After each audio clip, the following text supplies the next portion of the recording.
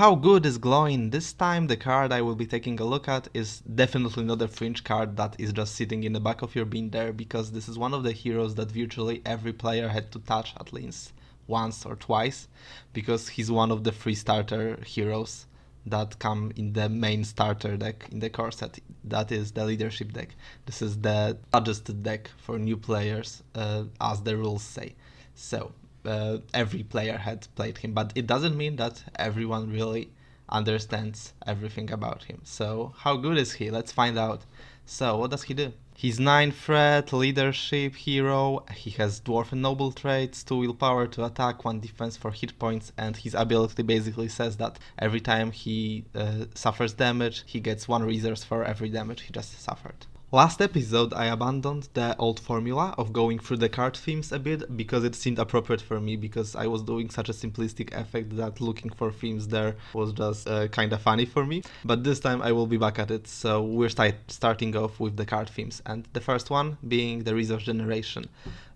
Of course he's a leadership hero because that's what most of the resource generating characters are. Well, actually every sphere has some resource generating heroes, but leadership is a staple and they have more. He's actually one of the only few effects in the game that can have the potential to generate more than 1 resource around, while Steward is the obvious second thing that comes to mind. Then the second theme is that he sees damage as a good thing and he transforms the damage kind of into benefits.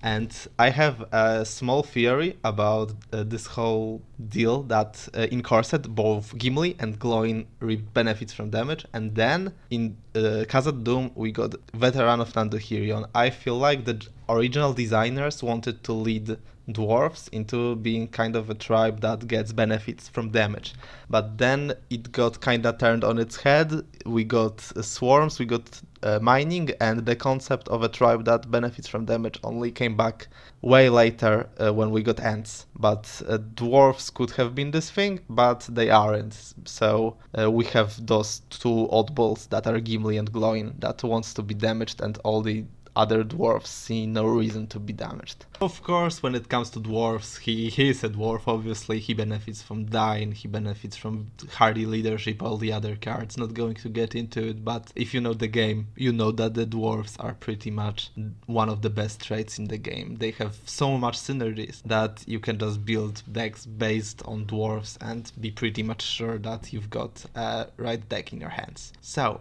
his capabilities to generate that cash money are ridiculous when you compare him to all the other resource accelerators, as they mostly give you 1 additional resource around, and going from 1 to potentially 4, 5, 6, 8, well, I don't need to tell you what this is. So to use him well, he presents a single challenge to be overcome, and this challenge is that how are you going to be taking hits? Of course you can opt to just take a limited amount of hits and treating him like some kind of a burst one-time generation like Denethors, but this is just locking his potential, and I'm not going to talk about this case. You can use him just once, get 3 resources, maybe 2, and forget about him, but I don't believe this is the intended use. So there are 2 available ways to keep him going. We can keep adding more hit points, and we can just keep healing him. And you probably need both, as most enemies these days can dish more than 4 damage. So repeatable healing is really important, as there are only so many cards you can play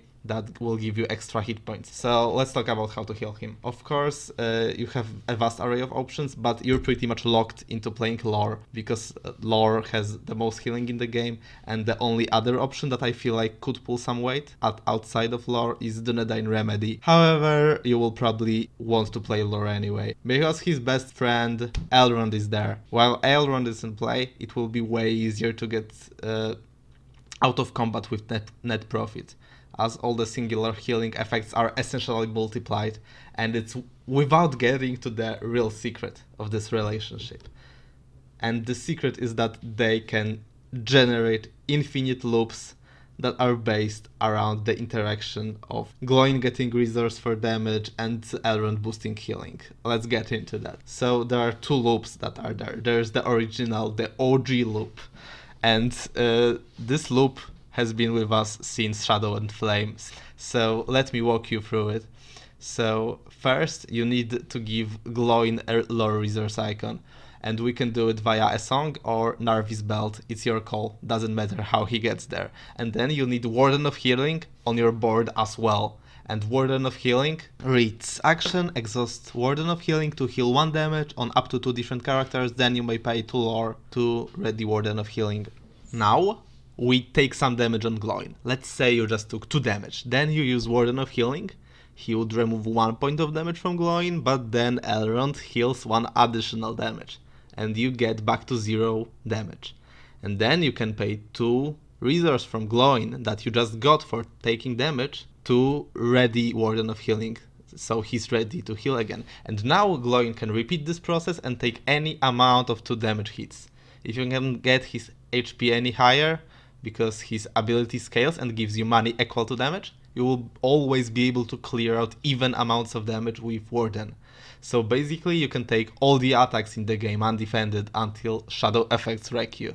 But that's pretty good anyway, and you can prepare for the shadows. But recently Sistan from ringsdb.com has shared a new Gloin loop, a one that's arguably stronger than the original one. It uses a new card that is coming out in the Land of Sorrow, and this could be months from now because Fantasy Flight Games is not shipping expansions right now, but the loop will be there, so I will walk you through it. So this new card is called Song of Healing. It says attach to a hero, limit once per hero, and action discard 1 card from your hand to heal 1 damage from the attached hero. So for this loop you will need Spirit Resource, Spirit Icon I mean, on Gloin rather than Lore Icon. And Song of Healing allows you to discard a card to heal 2 damage from Gloin when you combine it with Elrond, and then if you use Elven Light in this loop, you can first receive 2 damage, you receive 2 resources, you discard Elven Light to heal 2 damage, then when Elven Light is on your discard pile, you can pay 1 from Gloin to trigger Elven Light and get it back, and you also get a new card back. So from the 2 points of damage you took, you're back to 0 damage, and you got a resource and you got a card. And it's incredible, and much like Warden, it's infinite, so no matter how much damage you take, you can repeat this as many times as you want. And this one seems to have the edge over the first loop, as it draws you cards as well, but in Warden deck you can also heal other players, and you can clear other character damage for free. So old loop also has some pluses over this one, I guess. And both loops are insane. They both really allow you to engage stupid amounts of enemies on the battlefield, and you can just watch them bounce back. And if you supply Gloin with additional free healing or healing that does not cost resources other than the initial payment, like self-preservation, you will get ahead with money as well.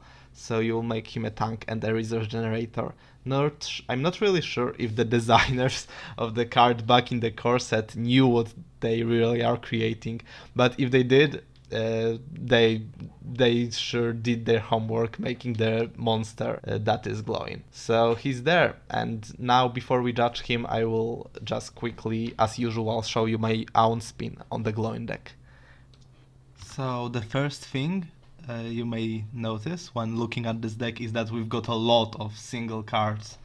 The thing is that with this deck you will end up probably drawing your whole deck, so we'll be getting those cards anyway, and if the second copy I deemed less useful than the first one, well then I left 1 copy outside.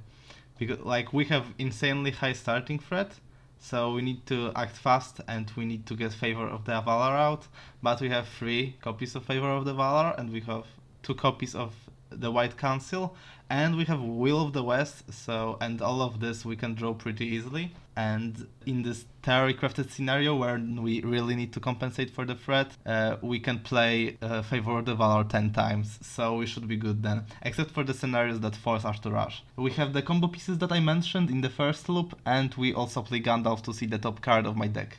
And it will allow us to play well equipped, which can put the top card of our deck as an attachment and attach it to the dwarf.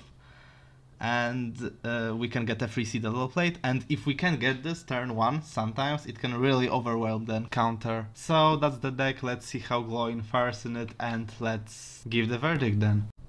So the scenario I wanted to highlight today was into Fangorn. Actually I got pretty lucky and I got the hero very early on I got the enemy that deals me 3 damage at the beginning of every resource phase, and normally it would be a pretty bad card, but with Gloin it actually turned into quite a benefit, and I just kept him around for the whole game, and he kept me giving 3 damage and 3 resources. I managed to collect the whole combo with Elrond, Song and Warden in the 4th round, which isn't too early. It could be done earlier, but that's how it was this game, and it was totally enough. And from there on, Gloin got totally invincible. I was able to heal everything, and now I will just show you a quick highlight of how it looked in the late game. It was like 11th turn, and now Gloin from like a few resources at the beginning of a resource phase basically went to how much? 13 resources, and in the late game it got even higher. At some point I had around 30 resources, and it's not some outlandish scenario, it's actually in the realm of possibility for him. So how good is Gloin? It's obvious he is special. He's the single most ridiculous resource generation tool in the game, and the only thing that makes Steward of Gondor a bit more popular is the fact that it's an attachment that you can slot into pretty much any leadership deck without committing your strategy to it. And there are many approaches you can take with Gloin, and hardly anything, any tactics you can think that makes use of him will turn out unsatisfying. He's in the realm of broken, but him being a build-around hero holds him off from dominating the meta everywhere. But it's not because of his power, it's more because people already have moved on to playing different decks. We've had Gloin since the beginning with us after all, and he gets 5. This single hero can gather more resources than 4 players during an entire session by himself, and that's saying something. He builds an archetype just by himself, which warrants this score. Thank you for staying until the end of the video. It ended up being a few minutes longer than I wanted it to be, but it was really hard to cut it shorter. In a week I will be back with another video, and maybe I will try something new next time. Before I say goodbye, I will ask you a question that I want you to answer in the comment section. What is your favorite underrated card? If you have a moment, write down why it's your favorite one. And I'm very interested in what are your hidden gems of strategy. And so that's it for now. Stay safe, and I will see you guys in the next one.